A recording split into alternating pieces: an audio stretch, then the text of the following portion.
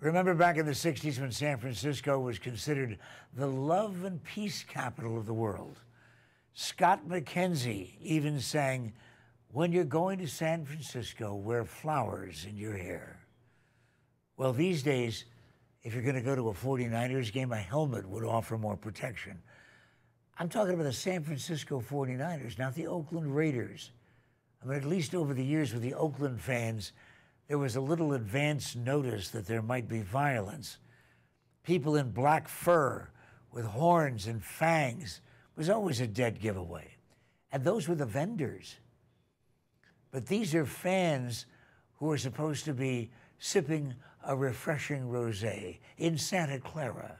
No, they're now serving punch, like punch in the mouth, to opposing fans in their recent home games. And last week here, there was a brutal halftime confrontation at a food booth. Witnesses with cameras caught people wearing 49ers gear hitting and kicking Cardinals fans.